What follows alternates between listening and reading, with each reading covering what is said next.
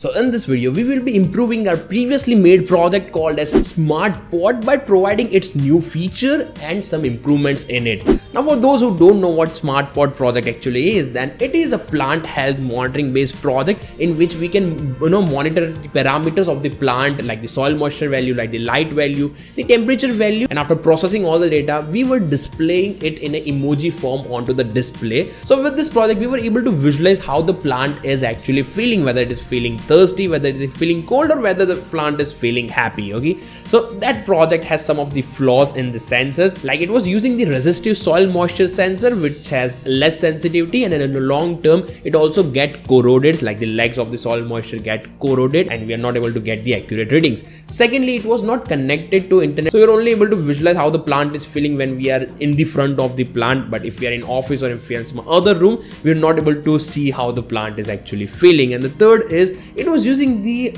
traditional LDR sensor for monitoring the light value, which is not the ideal choice for sensing the light. Okay, so we came up with the Octopart 2.0 which solve all these problems, and also it got some new and unique features which makes it more smarter than before. And this project was made using the TTGO HiGrow module, which is the all-in-one sensor module based on the ESP32 board. Okay, so in this video I'm gonna show you how to use this sensor to monitor all the parameters of the plant and how to display it onto the new Blynk 2.0 platform, how to get the notification using the Blynk 2.0 platform, and you'll also be learning about how to display those emojis onto the same Blynk platform. So you're gonna learn a lot of new things out of the Octopart 2.0. So before starting this video, if you are new to this channel, consider subscribing our channel as we come up with these and many other interesting projects in the field of IoT, automation and electronics. That being said, let's start with this video.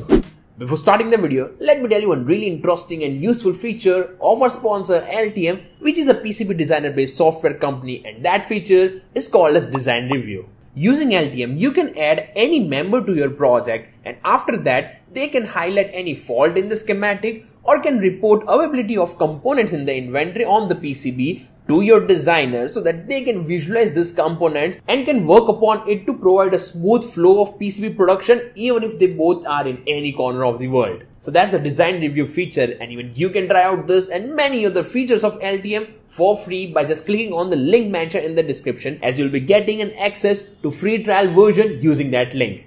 Now let's start with our video. So now let's first discuss how this single module solves all the previous problem. Well, starting with it's a soil moisture sensor, then it got the capacitive soil moisture sensor in it, which is more sensitive as compared to the resistive one, and secondly it is corrosion free, so it won't get corroded unlike that resistive soil moisture sensor. So that problem is solved by the capacitive soil moisture sensor. Second thing is it got built-in ESP32, so we can directly program it to talk to the Blynk cloud platform and getting all the notifications and sending the data, everything you can do with that particular thing. And thirdly, it got built-in lux sensor, that means it has a dedicated light sensor in it, so unlike that LDR sensor, so we will be getting the much accurate light readings out of this particular sensor. Okay, so this is how it will solve all the problems, and it got some unique features as well, like it has the salt sensor as well, so we'll be able to recognize whether the plant needs some salt or it has the adequate amount of salt or not. So everything will be recognized by this salt sensor, and it also has a battery connector and a battery charge circuit built in with a much smaller form factor as compared to our previous project. So it is kind of a perfect sensor for all the smart plant related project as well as smart gardening related projects. So I will definitely recommend this to you. And if you want to understand this particular sensor model in detail, well, I have made a dedicated video out of it, whose link you can find easily in the I button or in the description of this video. So after talking about how it solves the problem, now let us jump onto our computer and let's see how we'll be making our Octopart 2.0 using this module. So first, let's start with configuring that Blynk account. For that, you need to go to blynk.cloud website, which will take you to this page. You have to log into your Blynk account, and after that, we'll be clicking onto this templates, as we'll be creating a new template. We'll give this template a name. I'll name it as Octopart 2. hardware will be ESP32 and connection type is Wi-Fi. I'll click on the done button. Okay, so this is our template. Now we'll go to data streams, and here in the data stream we'll be adding all the virtual pins, you can say. So I'll click on the data stream button, click on virtual pin, and here I'll add the first virtual pin, which is temperature, which will be attached to the virtual pin V0, and its minimum value is 0 and maximum value is 100. Okay, so 0 to 100 temperature it will show. I'll click on the create button, and similarly I'll add different data streams at different virtual pins for this particular project quickly.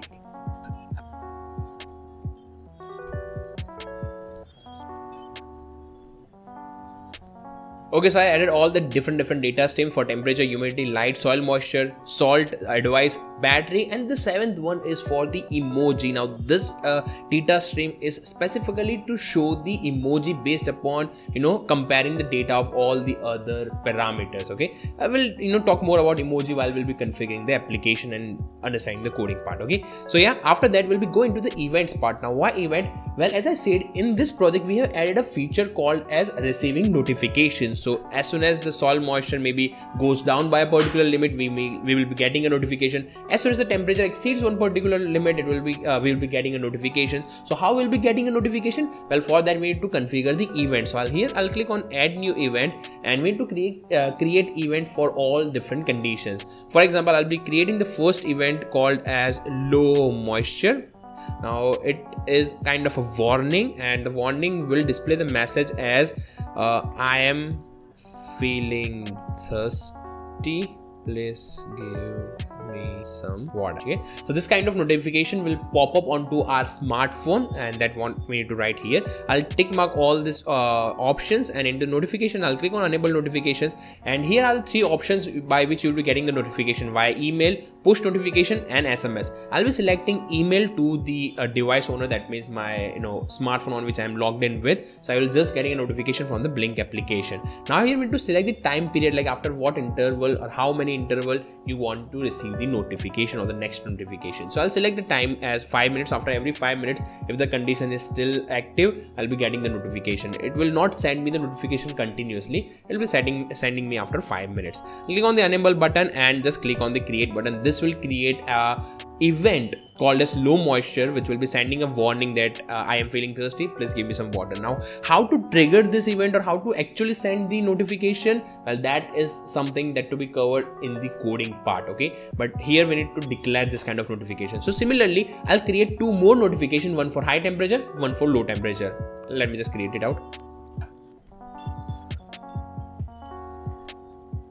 Okay, so I successfully created 2 more notification or events, we can say, one for high temperature, another for low temperature. Well, that's it. That is all we need to do inside this template part. After that, you can click on the save template button. It will be automatically saving this template. Okay, now we need to create a project. So right now, as you can see, we are getting the template ID and the device name, but we are not getting the authentication token, and authentication token is something that you have to enter into the code as well. So to get the authentication token, you need to create a device. For that, click on this icon, click on new device, and click on from template. And here just choose the template that we have created, SmartPod 2.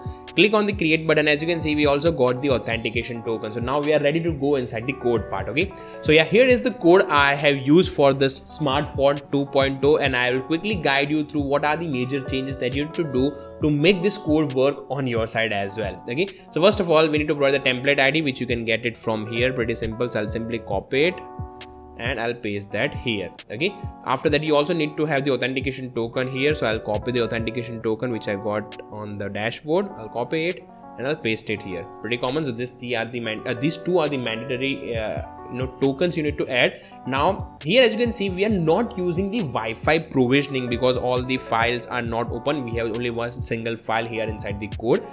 It's just because we are providing the Wi-Fi credentials hard coded inside the code itself. Okay, so this will make our code much simpler. So earlier we have used the Blynk 2.0 codes and it were too complex because there were a couple of more features added to it, like OTA and Wi-Fi provisioning, stuff like that. This don't have all those features, and hence it's a simpler code.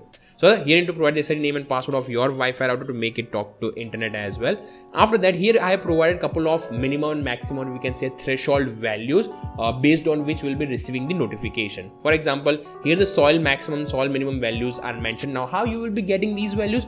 Well, you need to dip this soil moisture sensors straight inside the water to get the maximum value, and you have to remove the sensor out from the water to get the minimum value, and to write those values here. After that, here you can change the values according to your need. Here I have put the night threshold value as 5. So as soon as the light value goes below 5, the plant will go into the sleep mode. Similarly, the low moisture threshold is 15, high is 95, high temperature threshold is 45 degrees Celsius, and low temperature threshold is 15 degrees Celsius. You can change it according to the type of plant you are using. Great. Now where you will be using this, I'll let you know in the code. Okay. Straight after that, we are reading the data here inside the send data function. We are reading the data and we are also sending the data to the particular virtual pin. Now the syntax is exactly the same that we are using in the previous generation of the Blynk. Okay, like Blynk.virtualWrite, then to write the pin number, that is V2, and the variable name whose data we want to send. So V2 is for light reading, V3 is for soil moisture reading. Then we are reading the salt value, and we are sending the string, like the advice string, as a salt value, whether the salt is too high, is it optimal, is it low, or is it needed. This kind of data will be sending to the Blynk app on the virtual pin V4. Then sending the temperature, sending the humidity, sending the battery value as well. And here comes the tricky part, you can say, which is sending the emoji. So here what we are doing is we are using all those threshold values that we have discussed earlier, and based on the current status, current value of the sensor, we are sending the particular emoji. For example, if the light value is less than the night light threshold, we are sending the data 1 to the virtual pin V6, which reveals that the plant is feeling sleepy. Now one question arises that we are not sending the emoji, we are just sending the integer data 1. Then how this 1 is actually shown as an emoji onto the Blynk app? Well, that is something that need to be covered while explaining the Blynk mobile application setup. So I'll explain it to you. But as of now, what we are doing is, as soon as if it is feeling sleepy, we are sending 1. If it is feeling low moisture or feeling thirsty, we are sending 2. And similarly, we are sending all the integer numbers based on different feelings. And how we are getting the feelings? By just comparing the threshold value. Okay, so that's how the code is actually working. Other than that, all the lines of code is just to fetch the sensors data and storing into variables and stuff like that. It's pretty much straightforward. So now what I'll do, I'll quickly select the right board, which is ESP32 dev module, right COM port, which is this, and then I'll straight away hit the upload button. And in the meantime, let us configure our Blynk mobile application.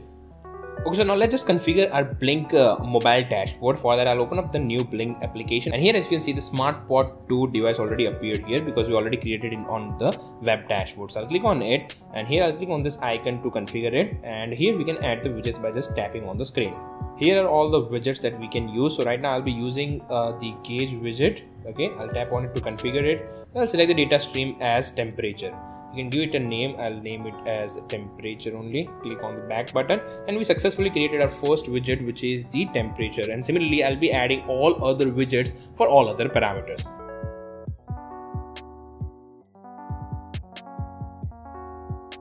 So right now I have added 4 widgets for temperature, humidity, light and moisture respectively, and now I'll add a special widget called as the image gallery for showing the emoji. Now this widget is only available for the paid subscription of the Blynk platform, but don't worry, if you don't have, then also you'll be able to visualize all these parameters because these are the free widgets. But in case you want to make this project to look a bit attractive by having the emojis, so you can go for the paid version and use this widget called as image gallery. So I'll maximize this.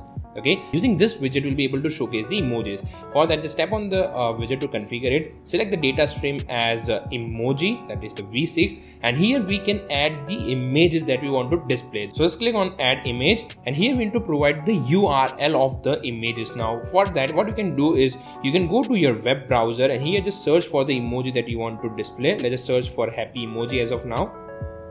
Okay, go into the images section and just select the emoji that you like the most. I'll go with the first one. I'll long press on it and click on open image on a new tab, so it will be automatically opening it in a new tab. I'll simply copy its URL from here. I'll go back to the Blynk platform and directly paste that URL here, and as you can see, this emoji appeared here, so this will be shown onto the Blynk platform. I'll just click on the add image button, and that's it. So what this widget will do, in case this widget, that means the virtual pin V6, which is the emoji one, is getting the data as 0, it will be showing as the happy emoji onto the widget. As you can see, this kind of emoji will be able to see in case we are getting the data 0. Similarly, we can add different images, and accordingly the number will be added, so it will be showing the particular image based on the particular number that we are receiving. So let me just quickly add all the other emojis for all different expressions. Okay, so I successfully added all the emojis based upon different expressions. Now I'll go back to the main page, and here I'll add more widget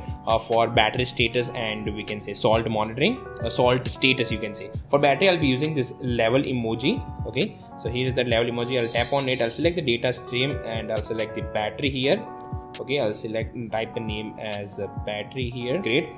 Okay, and for that salt status, I'll be using the LCD display. I'll tap on it and I'll select the data stream as salt. Okay, yeah. Okay, so with this we have successfully configured our Blynk mobile dashboard for showing all the different widgets and emojis and everything. And now we are left with seeing this particular project in action, and let's see, are we able to see the particular expression based upon the particular condition or not. Let's have a look. Now before moving to the testing part, let me tell you that we also got a 3D printed case for this sensor, whose design we got from the official GitHub page of LilyGo. I'll leave its link down in the description, so even you can get your own 3D printed case for the sensor. So after assembling the sensor and the case, our module looks something like this. It seems like a small sword or a knife, but yeah, it serves the purpose. We got the hole for the USB, and on the top we made a separate hole for the light sensor. So that was all about the configuration. Now let's test it out. So here I'll first power up the board via USB and put it inside the pot. On the phone, as you can see, we got all the sensors reading immediately, and also as all the parameters are according to the need of the plant, it also showing us the happy emoji on the phone.